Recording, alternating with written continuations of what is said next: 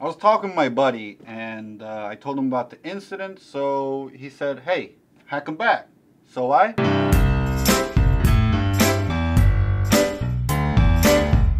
Hey, welcome back folks. Welcome to this week's QTNA, questions that need answers. So, in this week's video, we'll go over some different attacks that hackers may use to bypass technologies and get into your internal network. Okay, so let's take a look at the question.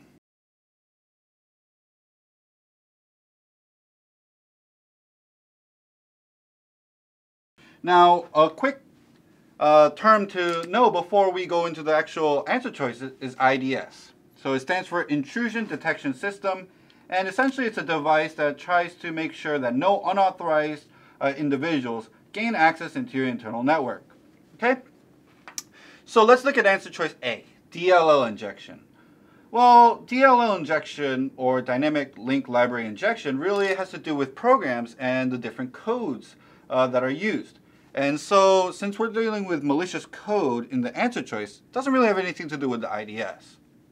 Alright, now let's look at B, Stateful Inspection. Well, Stateful Inspection is actually a method that different firewalls can use, or it's a type of firewall. So it's actually a security technology meant to help you. So we know this is not a right choice. Cross-site request forgery deals with a lot of times when victims are accessing their financial institutions such as banks. And so the attackers or the hackers take advantage of that and make requests on behalf or as if they were the victim. So that really doesn't have anything to do with IDS. And that leaves us with TTL, or time to live attacks. So let me clear off this board real quick and we'll get to it. Alright, welcome back. So I populated this board with a little bit of a diagram so we can go through a fast and furious kind of look through what TTL is and how attackers will use this TTL to conduct attacks.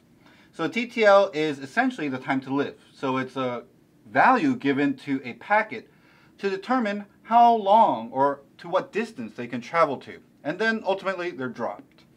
Okay? So when an attacker is trying to send malicious attacks, right? Data will be sent throughout the network in packets. What an attacker can do is break up these packets into different fragments. So let's take a look at this. Over here the attacker has fragment 1, 2, and 3. And so given a higher TTL, it means the packet or the fragment can go further distances. So an attacker will send out the first fragment with a high TTL value. So the IDS will see it, okay, it'll get to the router, okay, then to the victim. Now the attacker will send actually the second fragment with a low TTL value and fake data. And they do this for a reason. I'll show you in a little bit. But when they send it out, the IDS will hold on to it, but because it's a low TTL value, it won't make it past the router. So the victim never gets it.